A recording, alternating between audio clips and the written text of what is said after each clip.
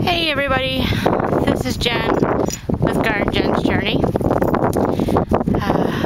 is going to be probably the last video I'm doing of the garden. I'm not sure. I might be doing more. We'll see.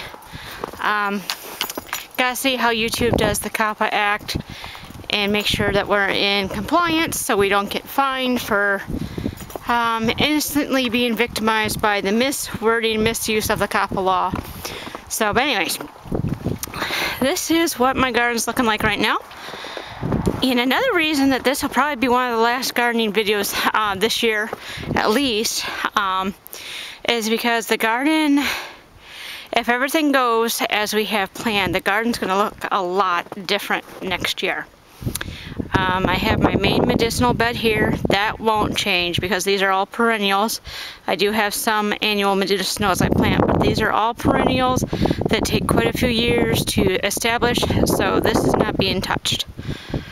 And then this is my rose bed, and it's also got some irises and some daffodils and some rhubarb. This isn't going to be touched. This is my pollinator bed.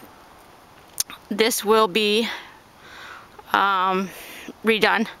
I have bee balm here in this corner, tansy there in that corner, and my husband built a fence around it because the tansy gets really tall and it was falling over because of no support.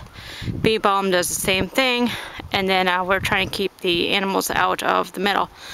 So the ends will stay the same, but the middle's gonna come down, and then you see all my cattle pound trellises there and there. I have garlic planted there, so that's not going to be touched until after that comes up. But what we're planning on doing is making raised beds. My health is to where I can't get down on the ground and back up again very easily. It's very difficult. So he's making raised beds out of these pallets. We're gonna, we have a lot of pallets that we got for free. They're heat treated, they're not chemically treated, so they're perfectly safe for the garden. But we're gonna be making raised beds. They're gonna be this tall out of these pallets. And they're gonna go north and south, all down the garden. Here. This is a potato bed, that's not going to move. So basically from here all the way down is going to be raised beds. Then I'll continue walking. I said this area is not going to be touched this year because next year because my garlic's planted and we can't do anything until we harvest that. But this will be a raised bed the following year. And then this here where my peppers and stuff used to be, this is all going to be a raised bed. Like I said, my trellises we're going to pull up because all this is going to be raised beds if everything goes as planning. And then the trellises will be put back in, attached to the raised beds.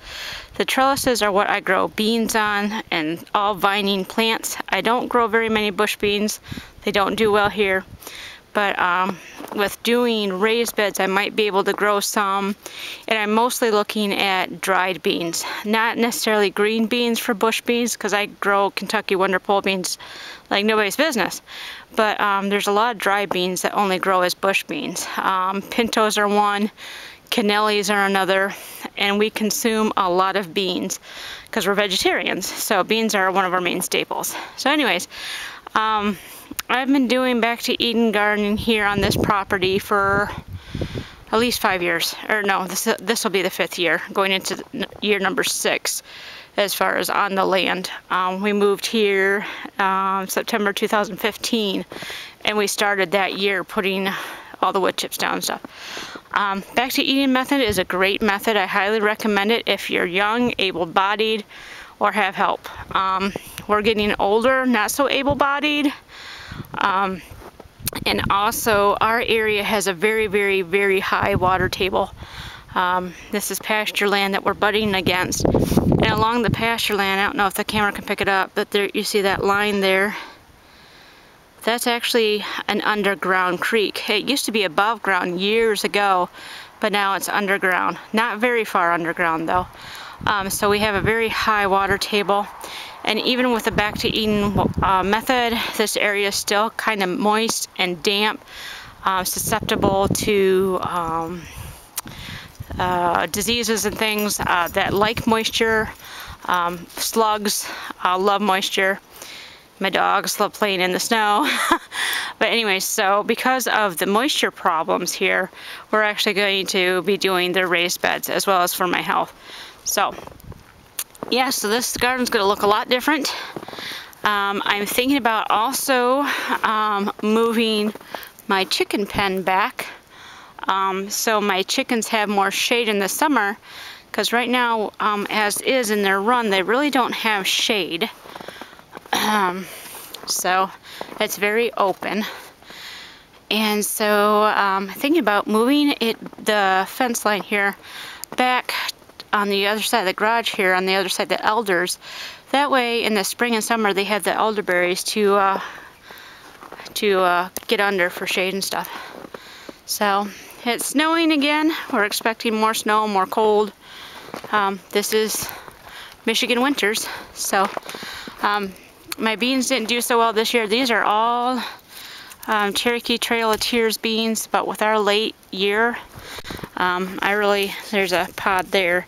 I did not get a lot of beans this year. So hoping for a better year next year, we shall see. So, but yeah, like I said, if all goes well, everything's going to be redone in everything, well, not everything, but a lot of things will be in raised beds next year. So, thank you so much for following me on my journey. I hope to continue this journey on YouTube, but we shall see. But anyways, wherever you guys are, whatever you're doing, I hope your day is wonderfully blessed. Take care, everybody. Bye.